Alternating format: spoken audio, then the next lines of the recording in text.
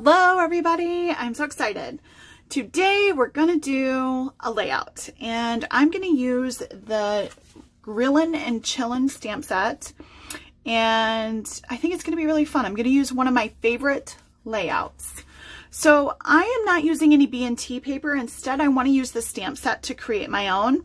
So I have some sapphire cardstock right here and I'm going to use the little tiny images that you can find on here to create some B&T paper. So I'm just going to randomly put these little guys on my block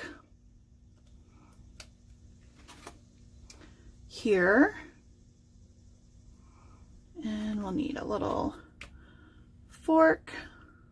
Perfect.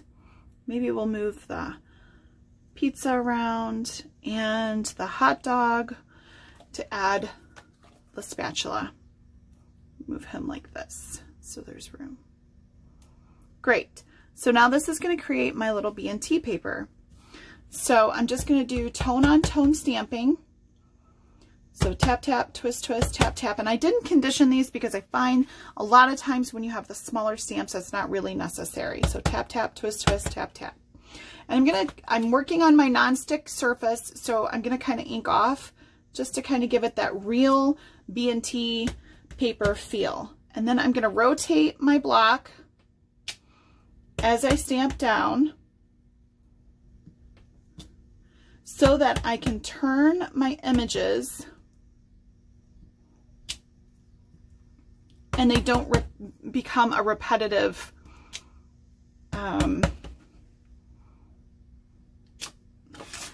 on here.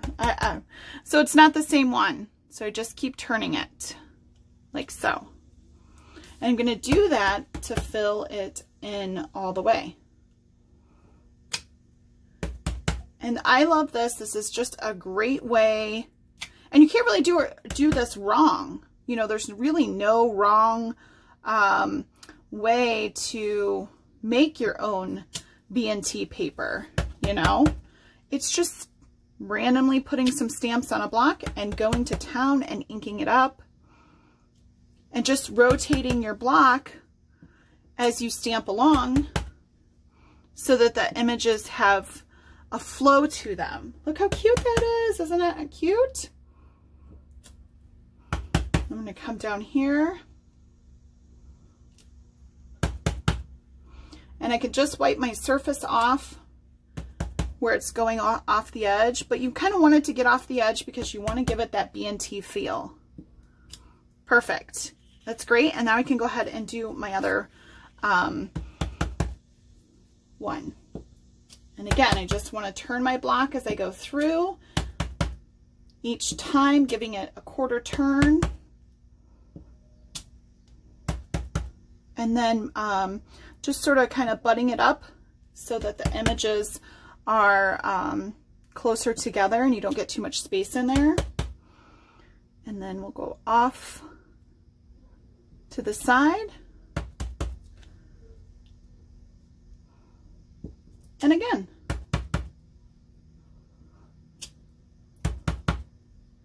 It's okay if you overlap some of them, that's fine. There's really not too many wrong ways to do this.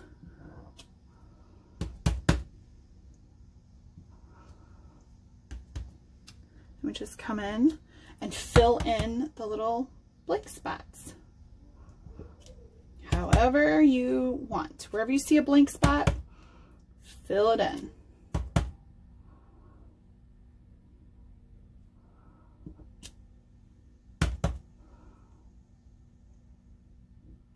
Perfect. Okay, I think we're good. Of course, if you wanted to do a little more up here where we didn't go off the page in the beginning, you can do that. Great. So there's your own B&T paper, which I love this. I love the idea of this. And then I'm just going to come in and wipe this off and set this off to the side.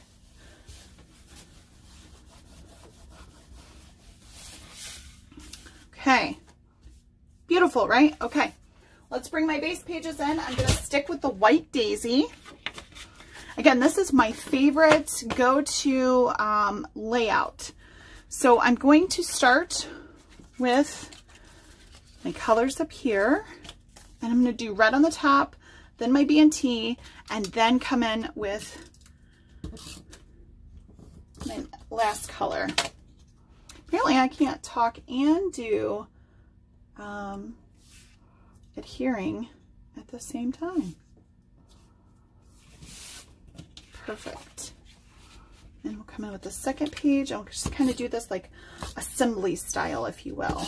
Now, if you remember, all of our paper has that two-tone, so it's the true color on one and then a lighter version on the opposite side. So that's what I'm working with here.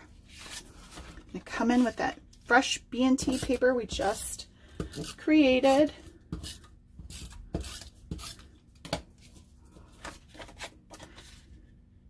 Like so.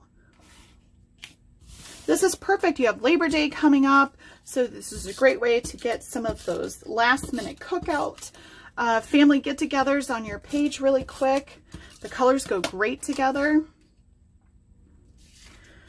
And kind of perfect for end of the year summer bash.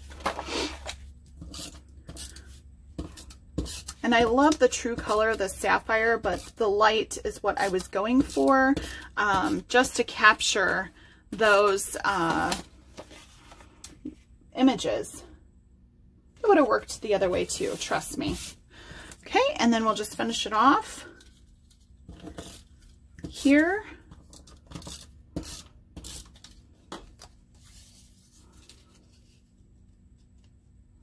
Now I could come in and I may just do it with a little bit of shimmer trim. I love shimmer trim. It's one of my favorite things to use. And I think I'm going to come in with some silver. I think that will be really cute. And I'm going to come in with some silver right here.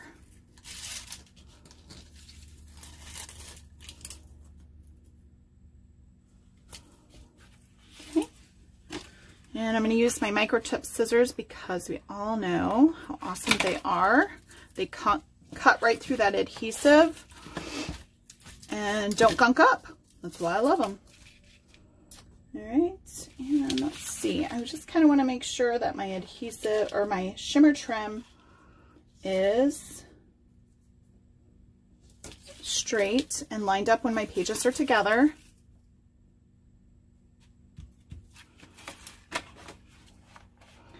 And I just really grabbed some scraps to put this together. And that's okay. Oh, so cute. Okay, so my left side of the page is going to have 3, 4, let's see, should we put them up here or down here? We'll go up this way. No, we'll go down here. 3 4x3 4 1/4 by 3 1/4 photo mats. Perfect. And I did the black just because it'll be a nice outline when you add in your pictures. So keep that in mind. You know, this isn't going to be that dark against it.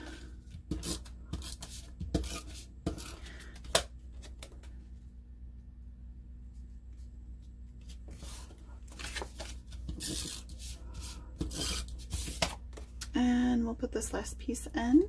And then on the second page, your artwork is, your B&T, DIY B&T is really going to shine because we're going to go ahead and bring this down here like that. I'm telling you, this is my utmost favorite layout ever. And I like doing it because it's timeless. It's great for showcasing any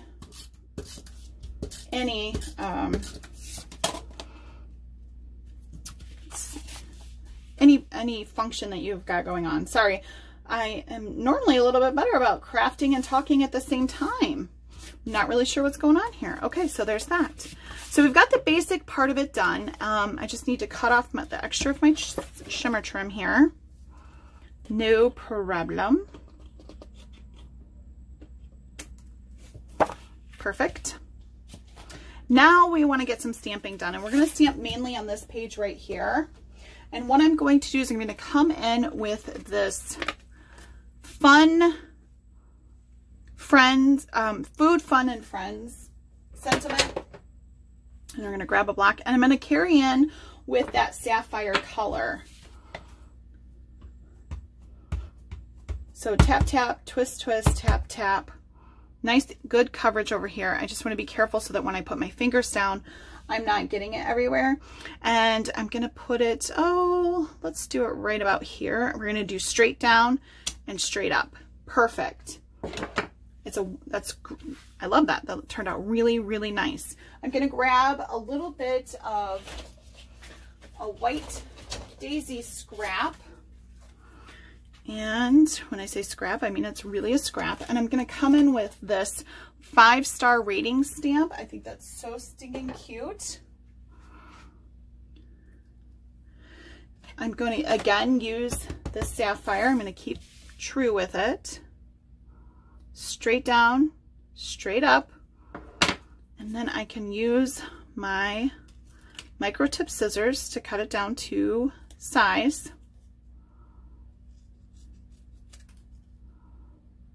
And you know what? I'm going to leave it torn over here on the side. I think that's super, super cute. And this piece is going to go on our right-hand side. Right here. Maybe we'll tuck it under. Yeah, let's do that. We'll tuck it under there. I love crafting on the go and just kind of having a general idea of how I want something to go. And I'm going to rip the other side just so it kind of goes in with everything. And we'll tuck it in right there. And let's do a little bit of control on it.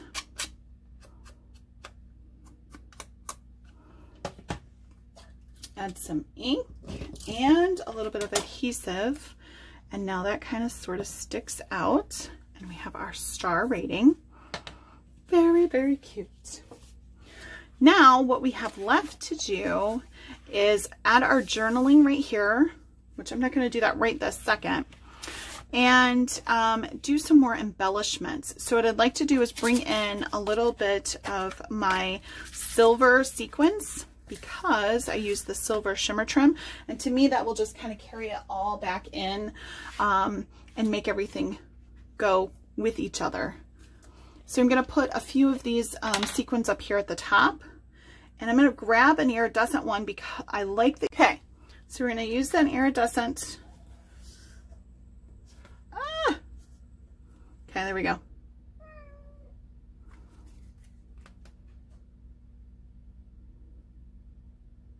Liquid glass will work for me. There we go. And we'll add a little silver in here and also some clear sequins. Get a pretty silver one. And then I like the stars that are included in here, so I'll try to capture that as well. We can put this one down here by our food, friends, and fun. And I think there's some more in here. Of course there is. And this will just jazz up the page and kind of, you know, make it all pretty. There's lots of extra stamps that you could embellish this with. There's a nice checkered that we could have gone through and created that on the red, but I really just wanted to focus on making the B&T on the sapphire. And there's another title called Grillin and Chillin, and also a grill and some stars. So, you know, we can always come in